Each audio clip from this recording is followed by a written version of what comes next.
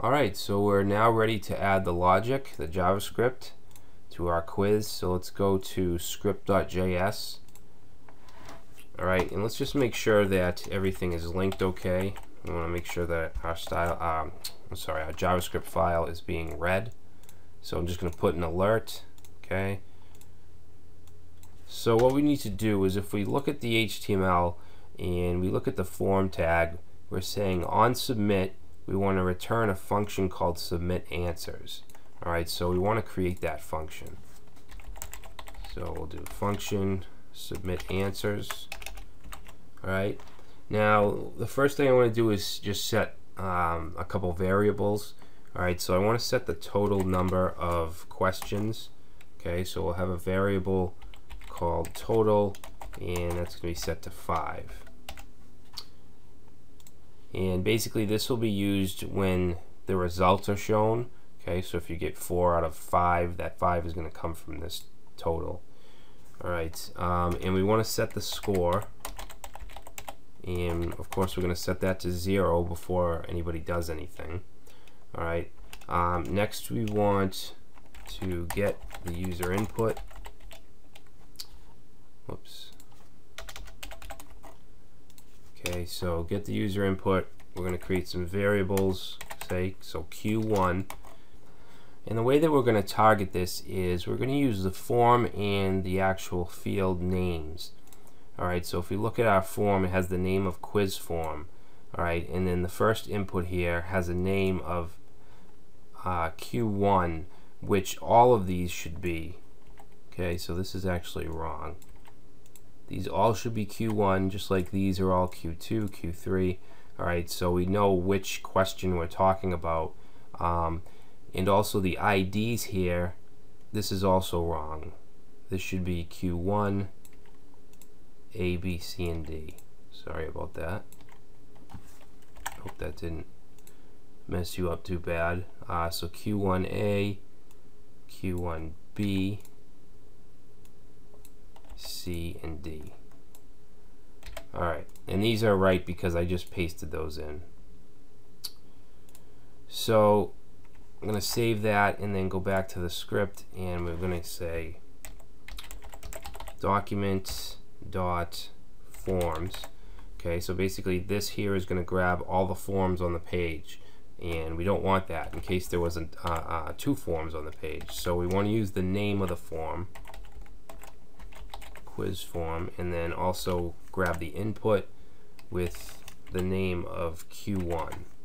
Alright, and then we need the value, so we're going to say dot value. Alright, and that'll get us whatever the user types into, selects for question 1. Okay, so I'm going to copy this, and we want 5 of these, and change this to Q2, 3, 4, and 5. Same thing here.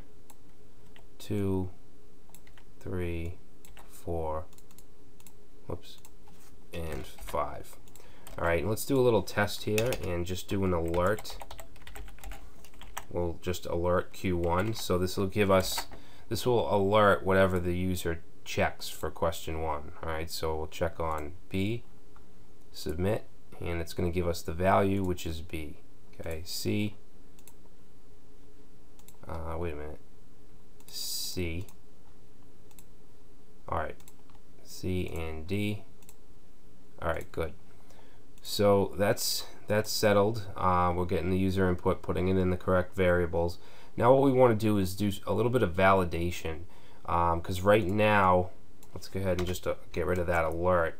And if we reload and we submit, it's submitting the form, but it's letting us submit it without having anything checked, and we don't want that. Alright, so we're going to do some very, very basic validation. When you build real applications, you want to have really solid validation on both the client side and the server side if you're using PHP or some kind of server side language. Alright, so what we're going to do is just do some if statements. So we're going to say if Q1 is equal to null, okay, which is basically nothing, or, okay, so the or, we use these double pipes, okay, You also could just say or, but I always use the pipe characters. Question 1 is equal to nothing. Okay, so just blank quotes. All right. Then what do we want to do? We want to alert the user, and we're just going to say you missed question 1. All right, and then we just want to return false. We don't want the form to submit, and this equal sign should actually be a double equal. All right, so let's go ahead and test this out. So if we go ahead and submit without checking answer question 1, we get a you missed question 1, and you can see it's not going to submit. All right, so we want to do that for all of the questions. All right, so if we do select one from question 1, it goes ahead and submits. Now, what we want to do is inside of the function at the end, we want to make sure that we return false, because we're not actually submitting the form. All right, when you submit a form, it usually will go to like a PHP file or some kind of server-side file that can actually process it. When you're using JavaScript, you're catching that submission before it actually goes through. All right, and that's what we're doing with this on submit. Okay, we're catching it in submit answers, and if we just let it go through without returning false, it's going to just try submitting it to wherever. All right, so return false will stop that from happening. Okay, so moving on for our validation, we have 5 questions. So what we would do is do this 5 times and then change this to 2, this to 3, and so on. But that is very repetitive and definitely something that should be put inside of a loop instead of having this 5 times. Okay, so what we're going to do is get rid of these 2, and we're going to create a loop. Okay, so we'll do the loop right under it, and then we'll get rid of this. All right, so we're going to use a for loop. Okay, so we want to say for, and a for loop takes 3 parameters. The first, we're going to set a variable, so we're going to set I equal to 1 and then a semicolon. All right, the next parameter is going to be the condition, so we want to say as long as I is less than or equal to the total number of questions, and then the last parameter is going to be an increment, so it's going to be I plus plus, which is going to just increment it by 1. All right, so the first run through, I is going to be equal to 1, and then it'll run again, and then I will be equal to 2, then 3, then 4, then 5, and then it won't match this condition anymore. It's not going to be less than or equal to 5, so it'll stop. All right, so what we want it to do is basically this right here. So I'm going to go ahead and cut this and then paste it right in here. All right, so right now what it's going to do is it's going to loop 5 times, but it's going to check this condition over and over for 5 times, and the condition is Q1 is equal to null or Q1 is equal to nothing. And we don't want that. We want it to test Q1 the first time, then Q2, 3, 4, and 5. All right, so what we need to do here is we can't just say QI and replace it like this. All right, that's going to look for a variable called QI. So we need to use the eval function, which will help us make this actually say Q1. All right, so what we need to do is say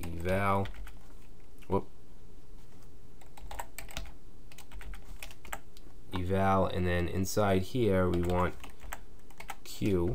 Okay, so the letter Q, and then we want to concatenate on a 1. I'm sorry, an I. All right, so this here will give us Q1 the first time, and then 2, 3, 4, and 5. All right, so let's just copy that and also put that right here. All right, and then it's going to say you missed question 1. We don't want that 5 times. We want the I, so we're just going to concatenate on with the plus sign the I variable. Okay, and then return false is good. So let's go ahead and try that. Okay, so if we reload and I try to submit, you missed question 1. Okay, so we'll fill in question 1. You missed question 2, 3, 4, and 5. All right, and then finally it'll let us submit. All right, so the next thing we want to do is set our answers. All right, so I'm going to do that using an array. Set answer. Actually, we should say set correct answers.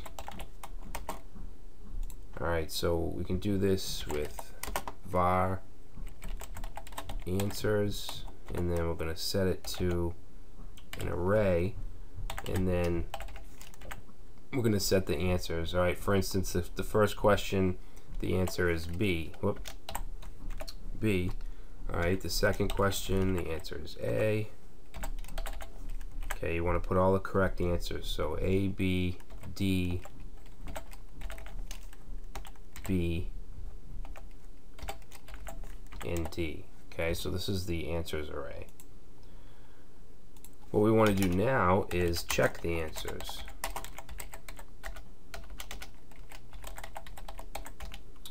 All right, so we'll say if,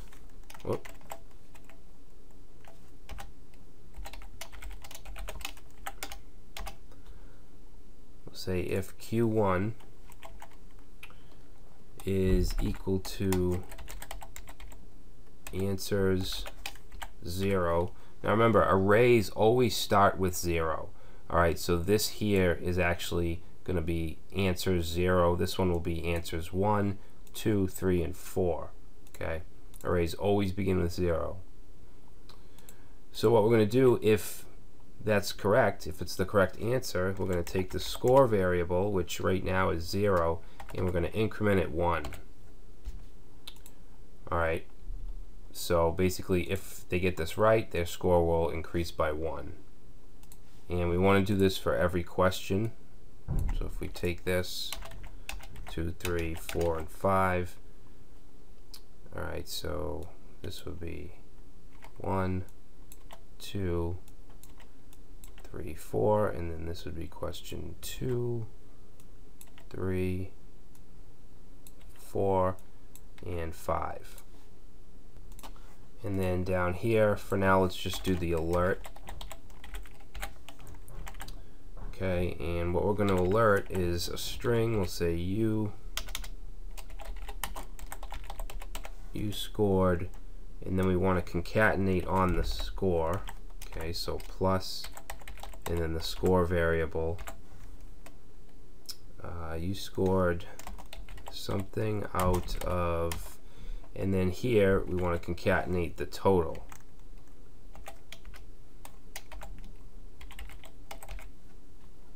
All right, we'll put a space here. All right, so let's see if this works. Okay, reload. I'm just going to choose anything. You scored 3 out of 5. All right, so let's try to get them all right. So script, this one is src, alert, false, no. Scored 5 out of 5. All right, so it's working. Now this code here is also very repetitive, so I want to try and put this in a loop as well. So I'm going to take this same for statement here and put it here,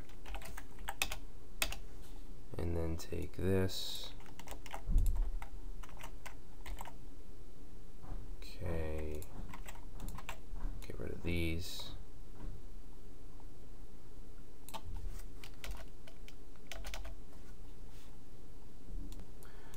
Alright, so as it is now, it's going to check Q1 through every iteration. So we want to get the correct variable, so we can use the same eval function we used up here. And just replace that. Alright, now we can't just simply put I here because the I is starting as 1. Alright, and the array starts at 0. So it won't be matching up. We'll be checking Q1 against 1 if we just put I here. So what we need to do is put I, take away 1. Okay, so that way it'll give us 0. All right, when it's question 2, it'll look at the answer in the 1 position, which is here, and so on. So let's save that and give that a try. Okay, so let's say right, right, right, and then we'll choose 1 wrong. So submit, and you can see now we have 4 out of 5. All right, so we're pretty much there. The last thing I want to do is I just want to insert the results onto the page as well. So down here above the alert, let's put a comment, display results, and I'm going to say variable results is equal to document dot get element by ID, and the ID that we want to get is results. Alright, and then we want to take that variable results and set the HTML. So we can do dot inner HTML. Okay, and we can set that to whatever we'd like. We're going to have an H3, say you scored, and then have a span, and then we want to concatenate the score variable. Okay, and then we'll put the closing span, and then we'll do out of, and then we want the total wrapped in the span as well. Total span, and then the closing H3, and then a quote. Okay, and it looks like we need to make sure that this returns false at the end. I thought I already did that, but I must have deleted it. Alright, so let's go ahead and try that. So we'll reload.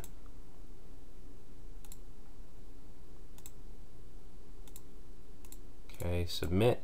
We still get the alert, and then at the top we get you scored 5 out of 5.